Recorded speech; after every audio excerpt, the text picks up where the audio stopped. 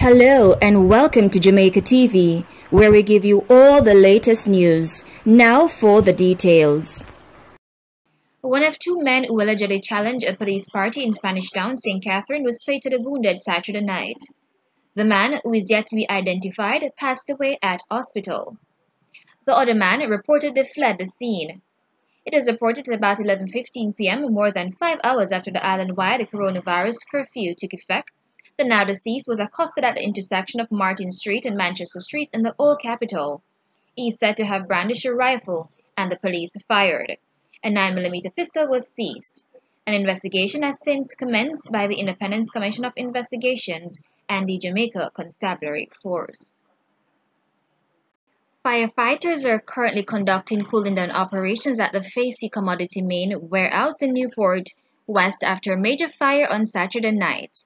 According to the Jamaica Fire Brigade, all available units from the Kingston and St. Andrew area are said to be on the scene. That includes a unit from the York Park Station, Rolling Town Substation, Church Town Substation, and the Offway Tree Substation. A tanker from the Spanish Town Fire Station is also on location. It is reported that the fire started about 8 p.m. and quickly engulfed the warehouse. There were no reported injuries from the blaze. Firefighters say the cause of the blaze is yet to be determined. The family of a man from central Kingston is seeking the public's assistance in locating him. 25-year-old Garth Williams has been missing since yesterday, Saturday, October 9th. He was last seen clad in a black t-shirt and blue Adidas sports shorts.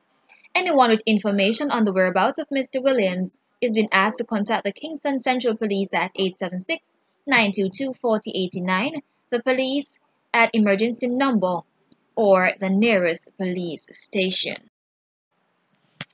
Prime Minister Andrew Holness is encouraging persons immunized against the COVID-19 to help ensure accurate information about the vaccines. Holness described them as heroes and want them to become ambassadors. He's encouraging them to go back to their communities, houses, schools, churches, and marketplaces and spread the news. His address came from a vaccination blitz at Brayton New Testament Church in South St. Catherine on Friday.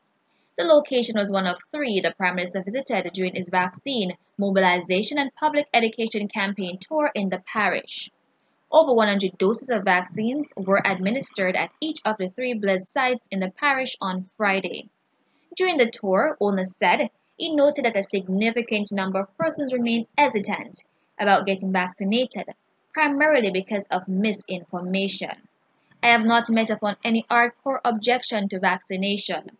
What I am really seeing is hesitancy. Residents of the community of Tel Avis Southside and Rose Gardens in Kingston Central, who have occupied land for years without a title of ownership, are to benefit from the regularization of their land tenure. These communities have been designated the Land Administration Management Program (LAMP) project area under the Cadastral Mapping and Tenure Classification Special Provisions Act.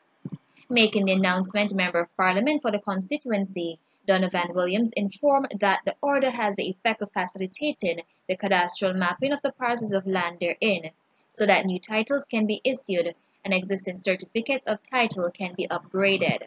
Simply put, the residents of these communities, by virtue of this order, now has a less cumbersome path to become title owners for the parcel of land they currently occupy, Williams said recently, while making his contribution to the state of the constituency debate in the House of Representatives. The building is to be constructed during the fiscal year 2022-2023 to house the Lawrence Tavern Health Center in West Rural St. Andrew. The facility has outgrown the structure it now occupies. The project will be financed by the National Health Fund and the Culture, Health, Art, Sports, and Education Chase Fund. This was announced by the Minister of State in the Ministry of Health and Wellness and a constituency Member of Parliament, Gillette Cuthbert Flynn. Currently, the space is inadequate and needs a complete renovation. The center accommodates over 200 patients daily, Coming from as far as Glengough in St. Catherine, which borders West Rural St. Andrew, she said, making her contribution in the 2021-2022 State of the Constituency debate in the House of Representatives last Tuesday. She assured the residents of Lawrence Tavern that the community's road, infrastructure, and water are being prioritized for improvement, adding that the work will continue throughout all 4 divisions in the constituency. Cuthbert Flynn further informed that work will commence shortly to rehabilitate farm roads in Rosehall, Lawrence Tavern at a cost of $8 million, while indicating that she would seek to have similar engagements initiated in other areas of the constituency.